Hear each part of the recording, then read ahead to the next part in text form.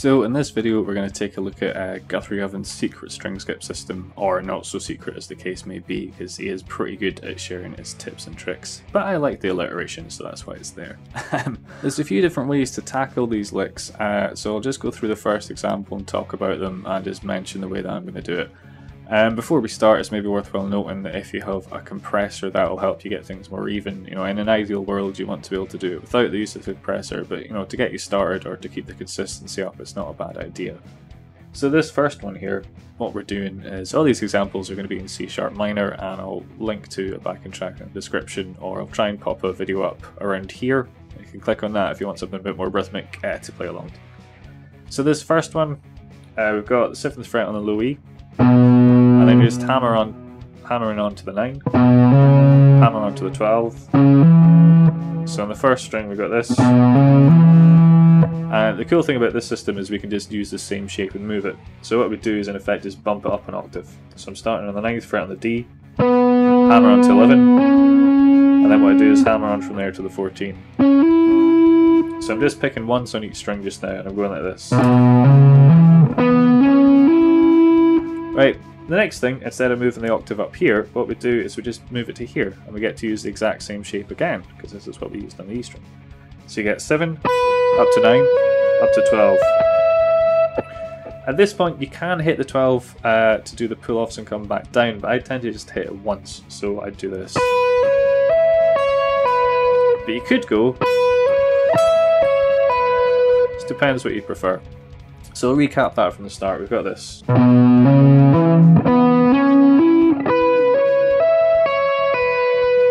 Right, now we're doing the same thing on the D string but going back down, so we've got this 14 down to 11 down to 9, and then down on the low E string 12 to 9 to 7.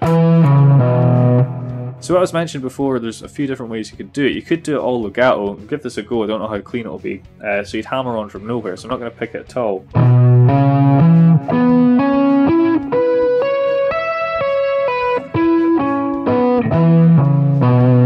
So that was pretty weak, so if I was wanting to do that with any regularity, I'd have to work on it, get my finger strength up. You can pick every note, but that seems a bit excessive. Picking every string once is what I'm probably going to go for. The other cool thing that you can do is you can do a bit of hybrid picking. So you can pick this string normally, pick this one normally, then instead of picking the high E, just take your middle finger and just play the string with that.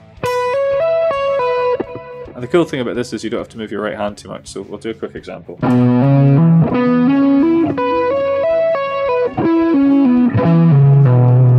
So this gets to stay relatively still, which is kind of useful sometimes if this hand's jumping all about the place. This next example we're going to tap a note, and this is the 5th of the chord, so what we're going to have is a full arpeggio of the C# minor 7, but starting on the flat 7. With this example, like I've done with the other ones, what I'm doing is trying to keep it in sort of a 1-bar phrase, so it's kind of useful to you musically. So with this one, what we're doing is it's the exact same thing, but we're just going to be tapping on an extra note here. It's worthwhile mentioning, so you don't have to hammer on from nowhere. You can actually, you know, you can either play the first note, so I'm just picking it there, or what I sometimes do if I'm tapping is I just flick it. So I'm not tapping there, what I'm doing is flicking the string, almost like a pull-off but with my right hand, just to get a bit more strength on that first note. But you can just hammer on from nowhere. On a side note, if you want to check out hammering on from nowhere as a technique, if you look up some Greg Howe videos, in particular his song Kick It All Over, that's really worthwhile looking at. Anyway, back on topic. So we're tapping the 5th of the chord here, so we're doing this exactly the same as before, 7, 9, 12, then we're going to tap the 16th fret, and then the same system, so what we're doing is jumping over to the D string, and we're going to go 9, 11, 14, and then tap 18, because that's an octave up from here, right? Then, you know, same shape that we had on the low E string on the high E string, so we got the 7, 9, 12, 16. So far we've got this.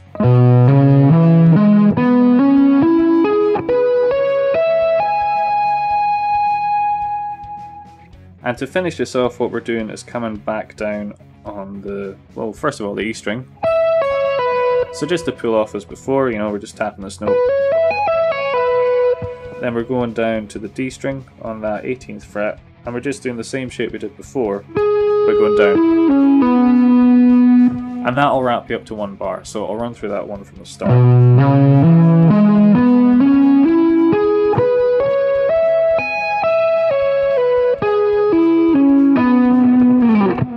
This next one has got an odd grouping of notes to make things a little bit more interesting. It's the same shape that we just looked at, but we're playing it slightly differently. So it'll be 7 notes. 1, 2, 3, 4, 5, 6, 7. Same thing on the next string. And on the next one. I'll play that one all the way through slowly.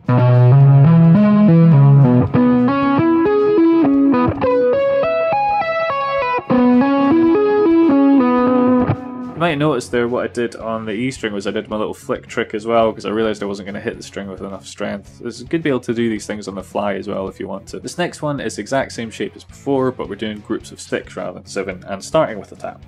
So we've got the 16th fret, pull off to 12, pull off to 9, pull off to 7, hammer on to 9, hammer on to 12. So 1, 2, 3, 4, 5, 6. Exactly the same idea on the D string. And then up on the E as well. And you go back to the D to finish it off. So give that a go, playing it all the way through.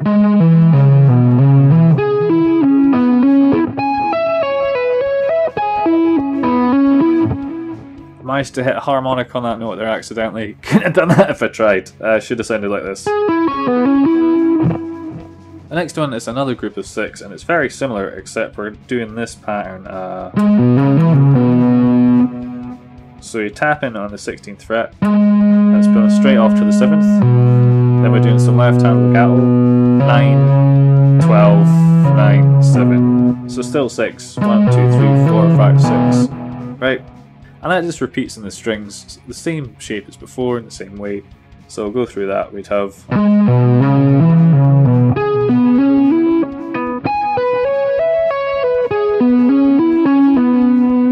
In this next one, what I'm going to do is miss out the 7th, so this would work over a C sharp minor chord. It would work over a minor 7 as well. And what we're doing is we're just hammering on from 9 to 12, right? And then tapping on the 16. So we just got the triad, the 1, the flat 3, and then the 5, but the 5's up here. And that just goes across the strings, so we've got this.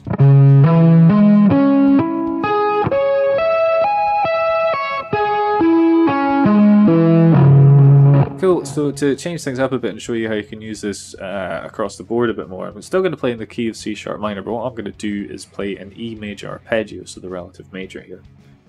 Which interestingly enough would imply the C sharp minor 7. So what we're, sorry, I can't help myself with the theory, I can't help it, this just excites me. It's more exciting than this. And that's pretty exciting. Oh dear. Right, anyway, let's get on with it. So what we're doing is we're starting on the 12th fret now because it's a slightly different shape. Now this is just to show you how you can apply this to different arpeggios and different things like that, okay? Using the same string system. So we've got the 12th fret and we're hammering on to 16. And then we want to go up to the 5th, so what we're going to do is tap it here. So that's the 19th fret.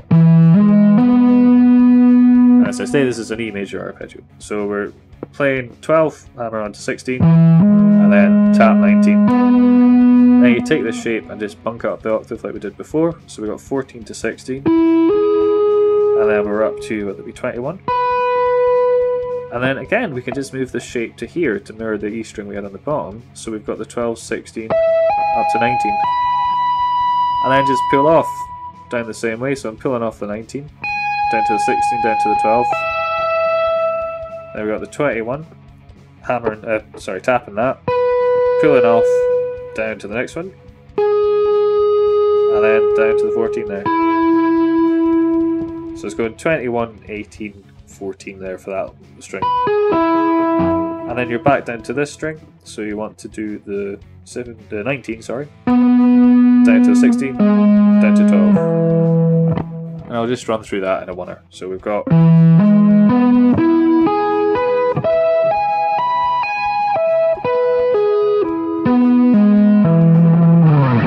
cool. As always, I hope that's been of some use to you guys. I wanted to do that major one at the end just to show how you can apply the exact same system to different things and still get a pretty cool result. If you enjoy the content of this channel, please feel free to like, share, comment, subscribe if you feel so inclined. It is very much appreciated. Cheers!